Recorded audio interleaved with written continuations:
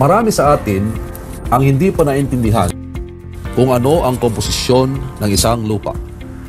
Sa video ito, ating pag-aaralan kung paano nagiging acidic o mayaman ang isang lupa. Ang lupa ay may iba't ibang komposisyon o sangkap, tulad ng hangin, tubig, minerals o nutrients, at organic matter. Ang bawat lupa ay mayroong 25% na hangin, 25% na tubig, 45% na minerals, at 5% ng organic matter.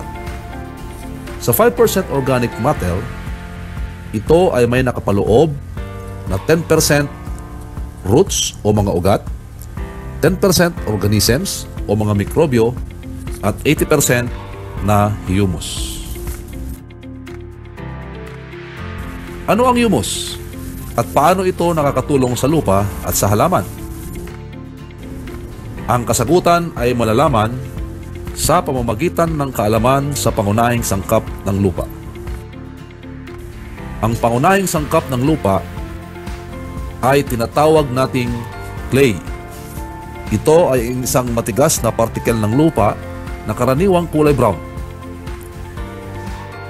Ang isang purong clay na lupa ay walang nutrisyon o minerals.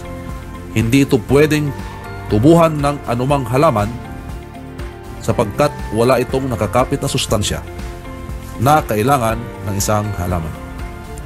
Ang humus ang kailangan ng isang clay upang kumapit ang mga nutrients o sustansya. Sa makatuwid, ang humus ang pinakamahalagang sangkap ng lupa upang ang mga nutrients o sustansya ay available lagi sa halaman tuwing kailanganin niya ito. Ang humus ay nagsisilbing magnet ng mga nutrients. Sa pamamagitan nito, ang halaman ay hindi mawawalan ng makakain at ito'y mabubuhay ng natural. Kapag ang humus ay nawala sa clay, ang lupa ay patay. Sa makatuwid, ang halaman ay patay din dahil sa kawalan ng nutrients para sa halaman.